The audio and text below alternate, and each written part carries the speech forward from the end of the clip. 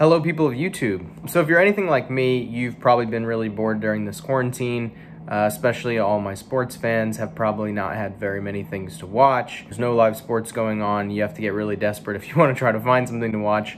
And last night, I finally got to watch live sports. I was basically sitting in my room, getting ready to play video games, which is a thing that I've had to do to cope with the quarantine life. And I get a text message from my friend with a picture of the DraftKings slate. And I'm just looking at it like, what is he playing? Is he playing some like esports or something? And I see a baseball lineup. And so basically what this was the Korean Baseball League. It's called the KBO League.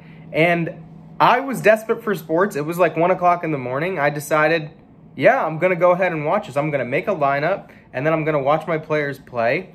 And I just have to say, it was such an awesome experience. When there is sort of something tragic going on or something difficult that we're all dealing with as a collective group, especially in the United States, there's this push to go look for some sort of escape from that reality. And oftentimes that comes from sports. One of my favorite baseball moments of all time was shortly after 9/11, there was a game at the Mets Stadium where Mike Piazza hit a home run and the crowd was just ecstatic and they were so excited, and it's one of the greatest fan reactions I've ever seen. I also remember after the Boston bombing, the Boston Bruins had a game and their singer, the person that sang the national anthem for the Boston Bruins, started singing and then stopped. And all of the Bruins fans continued on and sang the national anthem. I can't watch it without getting a tear in my eye. The same goes for when President Bush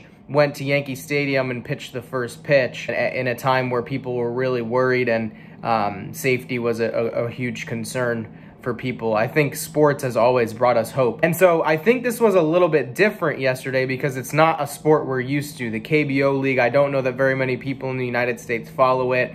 I've never watched a game. I think I've heard of it just from a couple players having played there and then coming to the MLB, but it's not something I've ever really kept track of. But last night I watched the game and something really incredible happened. I went on to Twitter suspecting that maybe some people would watch it. It was on ESPN.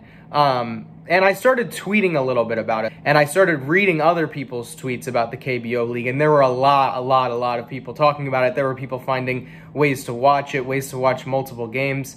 And I think that was just a beautiful moment in this time to find a place of hope in a really uncharacteristic or a place that we wouldn't expect to see it. And I think that's just the collective power of sports. Sports has this power to bring people together. And I think the idea is that we are better as a group and we are better when we can enjoy something together.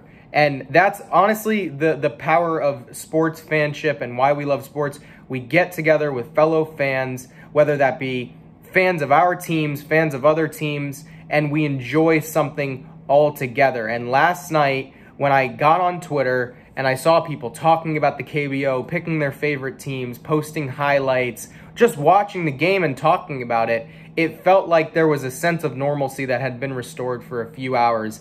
And I just wanted to talk about that because I think it's one of the great things about sports and one of the great things that sports brings us.